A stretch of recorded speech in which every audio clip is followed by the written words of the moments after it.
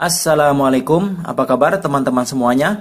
Postingan atau status di media sosial dengan menampilkan tulisan berkedip dan berganti warna tentu akan menjadi perhatian dan terlihat keren. Ini sangat cocok buat kamu yang lagi PDKT sama si doi dengan cara menulis kata-kata yang bikin dia jadi baper. Oke, sebelum ke tutorial, seperti biasa jangan lupa untuk subscribe bagi yang belum, dan silahkan simak dulu untuk pesan-pesan berikut ini. Hai guys, udah tahu dengan aplikasi Nox Cleaner? Aplikasi yang bisa kamu download di Google Play ini adalah aplikasi pembersih untuk memaksimalkan kinerja smartphone kamu. Cara installnya mudah banget. Kamu hanya perlu masuk ke Play Store dan ketik Nox Cleaner di kolom pencarian, kemudian klik install. Nox Cleaner langsung mencari dan membersihkan hal yang dapat menghambat kinerja smartphone.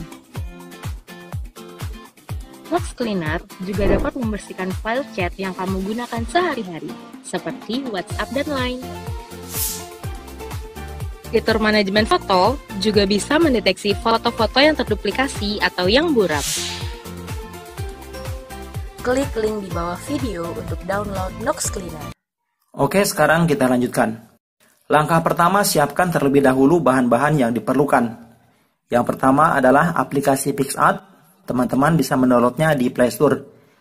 Kemudian aplikasi Video Live Edit Foto jadi video, atau aplikasi Video to Me jika tulisan yang dibuat adalah format GIF. Terakhir, bahan yang diperlukan adalah gambar galaksi atau apa saja yang warnanya rame seperti ini. Teman-teman bisa mencari dan mendownloadnya di pencarian Google.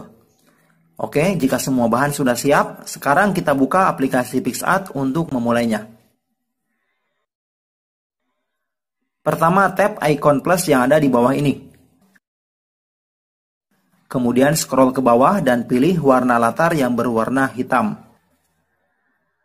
Selanjutnya, pada alat editor di bawah ini kita pilih alat. Lalu pilih lagi potong untuk mengatur ukuran gambar. Sekarang atur untuk ukurannya menjadi 16:9, seperti ini ya. Jika sudah, lalu centang. Selanjutnya pada tool yang ada di bawah kita geser dan pilih teks untuk memasukkan tulisan. Contoh saya buat tulisannya seperti ini, Syam Kapuk 7. Kemudian tentukan font atau bentuk tulisannya sesuai selera masing-masing. Saya sendiri menggunakan font Kinkers biar terlihat unik. Lalu kita atur ukuran dan posisinya agar menyesuaikan dengan background. Jika sudah, kemudian centang. Langkah berikutnya kita pilih lagi tambahkan untuk menggabungkan foto galaksi ke tulisan yang sudah dibuat. Pilih salah satu gambar galaksi yang menurut kita cocok. Setelah itu atur ukuran dan posisinya agar menutupi tulisan. Kemudian pada tool atau alat yang di bawah ini kita scroll dan pilih padukan. Selanjutnya pilih lagi perbanyak. Sekarang bisa teman-teman lihat, untuk warna gambar sudah berubah dan terlihat cool. Selanjutnya tinggal kita simpan gambar ini ke galeri. Caranya, tap tanda panah di pojok atas kanan, lalu pilih simpan. Oke, satu gambar tulisan sudah berhasil dibuat. Selanjutnya kita buat lagi beberapa tulisan seperti ini, namun dengan posisi gambar yang berbeda. Tujuannya tentu saja agar warna yang ada pada teks ini berbeda dari sebelumnya. Dan nantinya semua gambar yang dibuat ini akan kita satukan. Sekarang kita tap tanda panah di bagian atas ini untuk menghilangkan efek warna yang pertama. Sama seperti tadi, kita pilih tambahkan. Lalu pilih lagi foto galaksi yang sama seperti sebelumnya. Selanjutnya atur lagi posisi gambar dan ukurannya sampai menutupi semua bidang tulisan. Perlu teman-teman ingat ya, posisinya harus berbeda dari sebelumnya. Teman-teman bisa mengaturnya menjadi miring, terbalik, atau diperbesar lagi. Kemudian sama seperti tadi, pilih padukan, kemudian pilih lagi perbanyak. Oke, sekarang gambar kedua ini kita simpan juga. Silahkan teman-teman buat beberapa gambar tulisan seperti ini, mungkin 5-6 gambar sudah cukup ya. Yang penting posisi gambar galaksinya untuk mewarnai tulisan ini tidak sama.